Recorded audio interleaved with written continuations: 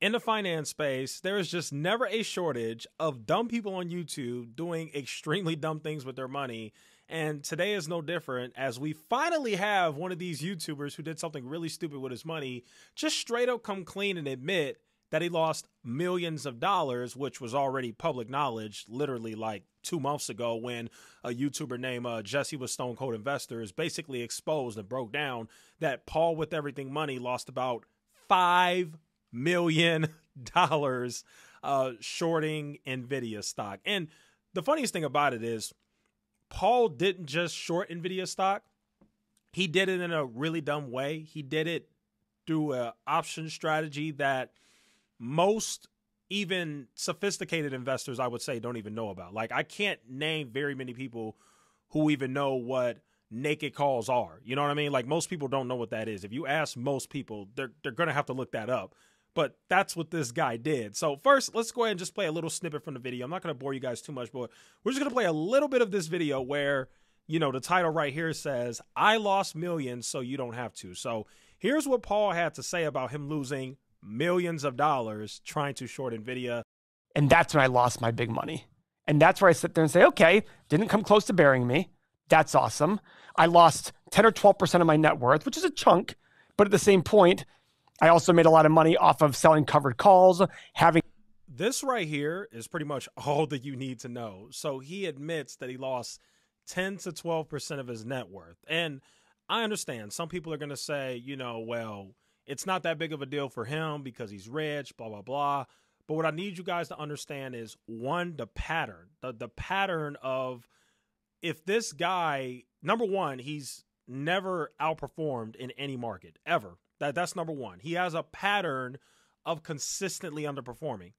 This is why I say that as bad as Jeremy and Kevin are, and they're bad as some of these YouTube grifters are, I would actually argue that Everything Money is worse than all of them, just strictly in terms of performance. Obviously, in terms of the clownery and, you know, I would say Everything Money is better than some of the other grifters and other aspects of investing. But if we're just talking about just overall performance, these guys are the worst. They didn't perform well in 2021. As a matter of fact, they missed out on a lot of the money, okay? They didn't perform well in 2021. They don't like Bitcoin, which performs well. They don't like tech, which performs well. Then, when 2022 came around, that was the opportunity for a lot of investors to buy stocks at very cheap valuations. That was actually a huge opportunity. You know, you had stocks like Netflix, Meta, you know, different things like that.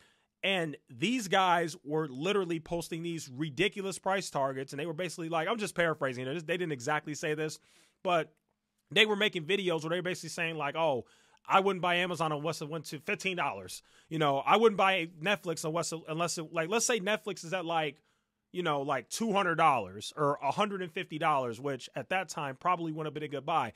These guys would make a video in 2022 and they'd be like, I wouldn't buy Netflix unless it went to $45. Like, they were saying crazy stuff that would never happen. So underperformed in 2021 because they didn't want to buy crypto. They don't like crypto. They didn't want to buy tech. They don't like tech. They don't like small caps. They don't like anything. So they didn't want to do that. 2022, when you should have been buying, they were like, oh, they're still too high. They're still too overvalued. I'm not buying. So they missed that. So they underperformed those 2 years. 2023, same thing. They started buying weird stocks like, I don't know, like Smith & Wesson and 3M and all this weird stuff that nobody really cares too much about. Still didn't outperform. And this year, not only are they not outperforming, Paul is significantly underperforming the market. This is what I need you guys to understand. It's one thing for him to say, okay, well, I've lost 10 to 12% of my net worth. And some of you guys who are fans of him might be like, oh, well, he's already a multimillionaire. He's rich, whatever. No. He's significantly, if you lost 10 to 12% of your net worth in 1 year, that means you have significantly underperformed the market. And I need you to understand, because he follows this up by saying, you know, he's trying to do like damage control. He's like, oh, well, even though I lost, you know, 10 to 12% of my net worth, oh, well, you know, I did other things to hedge myself. I did this. Well, if you did certain things to hedge yourself, that means that you wouldn't have lost 10 to 12% of your net worth, actually, if you hedged yourself and you made money to like offset those losses. But he didn't say that. First, he said he lost 10 to 12% of his net worth. He didn't clarify. Bottom line is, whether you hedge yourself or not, I don't really care. The fact that you lost millions of dollars And according to Jesse with Stone Cold Investors, you lost $5 million. That tells me right now you've already underperformed in 2024 and you're going to underperform in 2024. He is going to end the year significantly underperforming you, me, and the market. So that's really what this whole thing is all about. That is what my criticism, my main issue with Paul with Everything Money is he's just a terrible investor. Now, the other thing I want to say is in this video, because I'm not going to play this whole 15-minute video, I'm just going to explain to you what he said. He made this video saying I lost millions so you don't have to, and he didn't actually talk about the Nvidia short too much. He spent maybe about 2 to 3 minutes about it, and what he tried to do was a trick that a lot of other YouTubers will do. This is what I'm here for. I'm here to break down the tricks. So he's trying to frame it like, oh, I made a mistake. I did something, I made a huge mistake. I miscalculated in shorting Nvidia and I apologize. And then he starts to break down other mistakes he made, like with Amazon and other stocks and stuff like that. No, I need you guys to understand what this is about. And I need you guys to understand the trick. He's trying to make you think that all of this was a mistake. You don't mistakenly lose millions of dollars if you're supposed to be a guru investor. No, you don't. At least not when you have the net worth he has. I know people are going to bring up Warren Buffett. Bear with me here. Warren Buffett's a billionaire, okay? Warren Buffett's not losing 10 to 12% of his net worth, okay? That's not a mistake. Him losing millions of dollars in Nvidia was not a mistake. It was him shorting a stock using a method that he knew nothing about. I guarantee you he didn't even know what buying naked calls was. I bet you he didn't even know what that was before he did it. Guarantee you he didn't. And even if he knew what the term was, guarantee you he didn't understand it. That's why he got absolutely destroyed, okay? So it's not a mistake. It's one thing to say, I'm bearish on Nvidia, I wouldn't buy it here, I'm wrong. It's another thing to buy naked calls on it where you have an unlimited downside, okay? That's extremely risky. That's not a mistake. That's Paul not knowing what the hell he's doing. That's why he did that. And that's why he lost so much money, because he didn't make a mistake. He doesn't know what the crap he's doing. That's why he underperforms in every market. He doesn't know what he's doing. That's why he goes on the internet and says, I'm a value investor, but then he has day trading courses that Mo sells. And then he's shorting stocks when you're supposed to be a value investor, losing millions of dollars shorting Nvidia on naked calls when you're supposed to be a value investor. This guy doesn't know what he's doing, okay? Let me show you another video. Jesse with Stone Cold Investors. Check his channel out. I love his channel. His video right here says down $5+ million. Paul from Everything Money in his Nvidia short.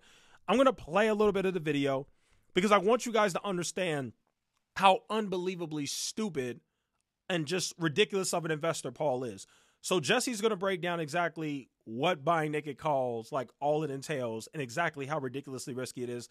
Let's just play a little bit of the video. Here we go. Is that we're going to get a nice credit for selling this call. Okay, we're going to get a nice credit of $11,500 for selling that call. Let's go to 500 actually, 500 strike. So $11,200. It's basically at the money. We're pretty much selling an at the money call, so our premium is pretty good. It's a $11,710 premium per contract. But here's the thing. So if we're selling a naked call and the stock goes up, well, your losses are unlimited. So you're capping your total gain to the premium you receive, right? And then we can increase the range here, and we can see that the max loss, as so nicely defined in option strat, the max loss right here shows infinite, right? Infinite. So you might make 11 grand if they expire worthless and you're selling these calls. You also could lose, an infinite amount of money, which I don't know about you, but that sounds like a pretty bad deal. Okay, so Jesse with Stone Cold Investors broke that down perfectly. So Paul entered a short in a way where he gets a limited upside and an unlimited downside.